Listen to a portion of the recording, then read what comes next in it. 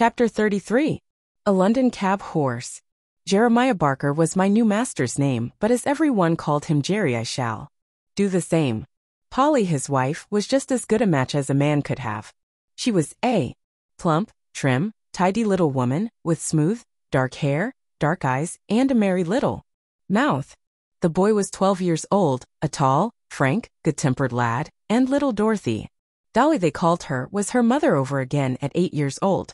They were all wonderfully fond of each other. I never knew such a happy, merry family before or since. Jerry had a cab of his own and 2 horses which he drove and attended to himself. His other horse was a tall, white, rather large-boned animal called Captain. He was old now, but when he was young he must have been splendid. He had still a proud way of holding his head and arching his neck. In fact, he was a high-bred, fine-mannered, noble old horse, every inch of him. He told me that in his early youth he went to the Crimean War. He belonged to an officer in the cavalry and used to lead the regiment. I will tell more of that hereafter. The next morning, when I was well-groomed, Polly and Dolly came into the yard to see me and make friends. Harry had been helping his father since the early morning and had stated his opinion that I should turn out a regular brick. Polly brought me a slice of apple and Dolly a piece of bread and made as much of me as if I had been the black beauty of olden time.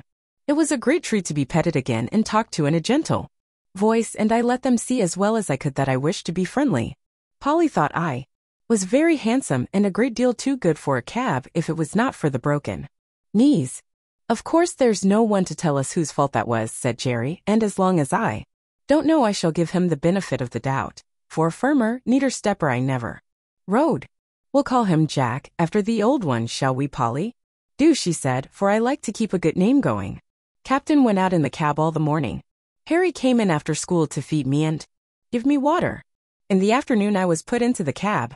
Jerry took as much pains to see if the collar and bridle fitted comfortably as if he had been John Manley over again. When the crupper was let out a hole or two, it all fitted well. There was no check rein, no curb, nothing but a plain ring snaffle. What a blessing that was! After driving through the side street we came to the large cab stand where Jerry had said good night.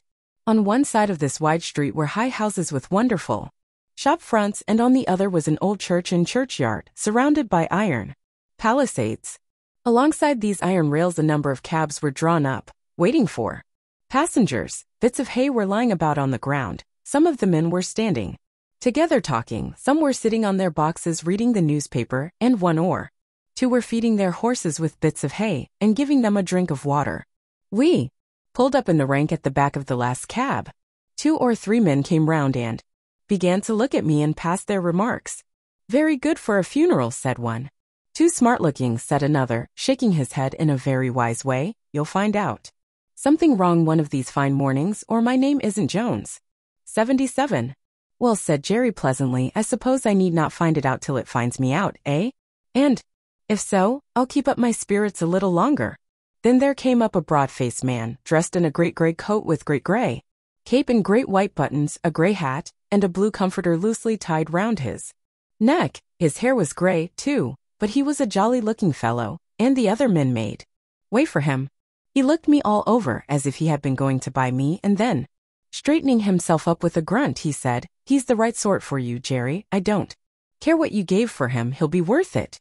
Thus my character was established on the stand. This man's name was Grant, but he was called Grey Grant or Governor Grant.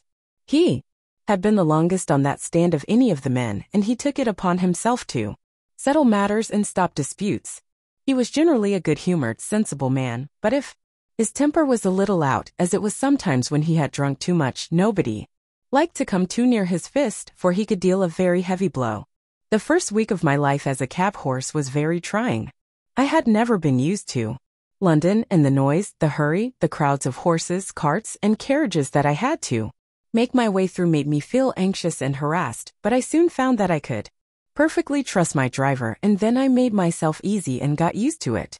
Jerry was as good a driver as I had ever known, and what was better, he took as much thought for his horses as he did for himself. He soon found out that I was willing to work and do my best, and he never laid the whip on me unless it was gently drawing the end.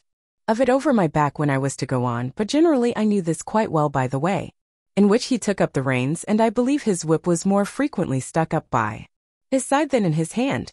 In a short time I and my master understood each other as well as horse and man can do. In the stable, too, he did all that he could for our comfort. The stalls were the old-fashioned style, too much on the slope, but he had 2 movable bars fixed across the back of our stalls so that at night, and when we were resting, he just took off our halters and put up the bars, and thus we could turn about and stand whichever way we pleased, which is a great comfort.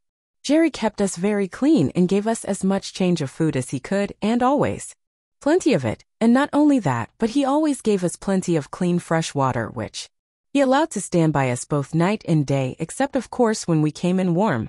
Some people say that a horse ought not to drink all he likes, but I know if we are allowed to drink when we want it, we drink only a little at a time, and it does us a great deal more good than swallowing down half a bucketful at a time, because we have been left without till we are thirsty and miserable. Some grooms will go home to their beer and leave us for hours with our dry hay and oats and nothing to moisten them. Then of course we gulp down too much at once, which helps to spoil our breathing and sometimes chills our stomachs. But the best thing we had here was our Sundays for rest. We worked so hard in the week that I do not think we could have kept up to it but for that day. Besides, we had then time to enjoy each other's company. It was on these days that I learned my companion's history.